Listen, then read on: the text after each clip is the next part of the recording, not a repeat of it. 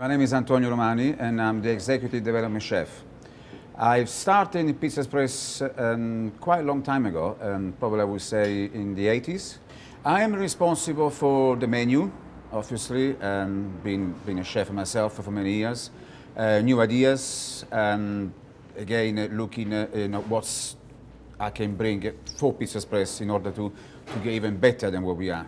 In Italy, for example, we have a lot, we have our burrito breakfast, then we have our sort of a morso lunchtime, then we have an aperitivo. What we do in Italy, trying to bring into PizzaExpress. We're going to bring as well some lovely specials into PizzaExpress, into this project, into the lab.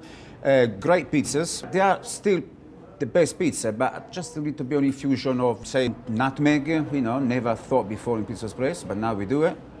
Say the fennel seed is used on a pizza called Alba, which I dedicated this pizza to my sister, because my sister is called Alba. In Italian means the sunset as well. And it's got lovely Calabrese's fierce, quite hot sausage from Calabria, the usual tomato sauce, but the infusion of the fennel seeds, it gives a completely different taste of the pizza itself. They're going to come into Richmond, they will love all the menu, all my new creations, and they will have a good service. It's not just about food. The ambience, I hope it will be very successful, and that's what I like it.